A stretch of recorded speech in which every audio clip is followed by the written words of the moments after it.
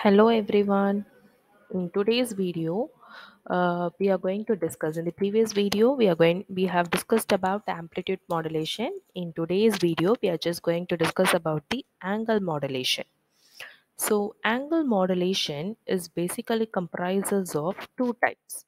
One is the frequency, and the other one is the phase.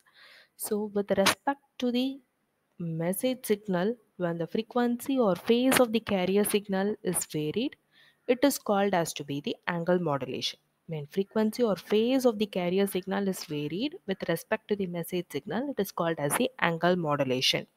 So where the amplitude remains constant in both the cases, it is called angle modulation. So only when the frequency of the carrier is varied with respect to the message signal, then it is called frequency modulation. When the phase of the carrier signal is varied with respect to the message signal, then it is called as the phase modulation. So generally, the angle modulated wave can be expressed as S of t is equal to AC cos theta I of t. So this theta is nothing but the angle modulated wave. So angle of the modulated wave, either it can be changed with respect to the frequency modulation or it can be changed with respect to the phase modulation. So the major advantages of angle modulation are it has a very good noise control or noise immunity power, and it has a high efficiency. So the power transmitted is also very less. But the major disadvantage in this is since the both frequency of the carrier signal has to be varied, we are using a complex circuit and the bandwidth is also very high. So let's now, as I have told you, there are two types of angle modulation. One is frequency modulation, the other one is going to be the phase modulation. So when frequency of the carrier signal is varied with respect to the message, it is called frequency modulation. Phase modulation is when the phase of the carrier signal is varied with the message signal, it is called the phase modulation. So altogether, both are commonly called as to be the angle modulation. So now in this video we'll just see what discuss about the phase modulation. So the phase modulated wave is usually generated when the message signal or the modulating signal is differentiated, and the differentiated modulating signal is passed through a frequency modulator where the carrier signal is given as the input. So it will be generating the phase modulated wave, so which is called as to be the PM wave. So we'll just see it in a descriptive manner.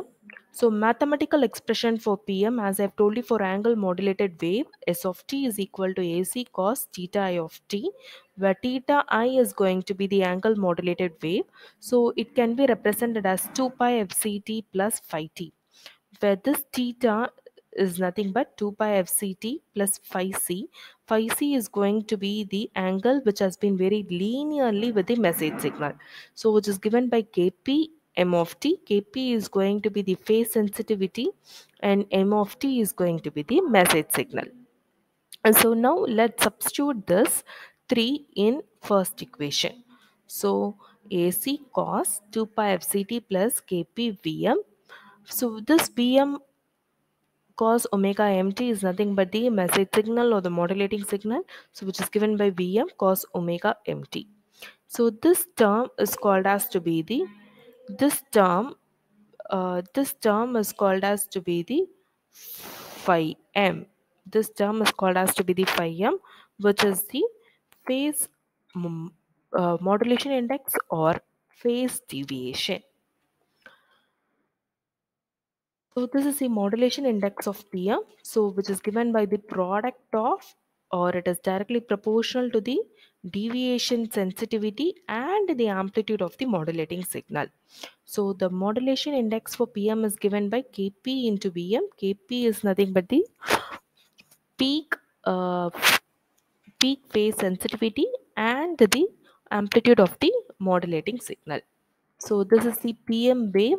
It has been represented. So this is a low frequency message signal or the modulating signal, and this is a high frequency carrier signal, and this is going to be the phase modulated wave where the amplitude remains the constant and the frequency also resembles constant with respect to the message signal.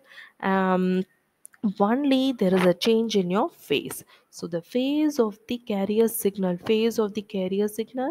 is varied with respect to the message signal. It is called as the phase modulated wave. Thank you.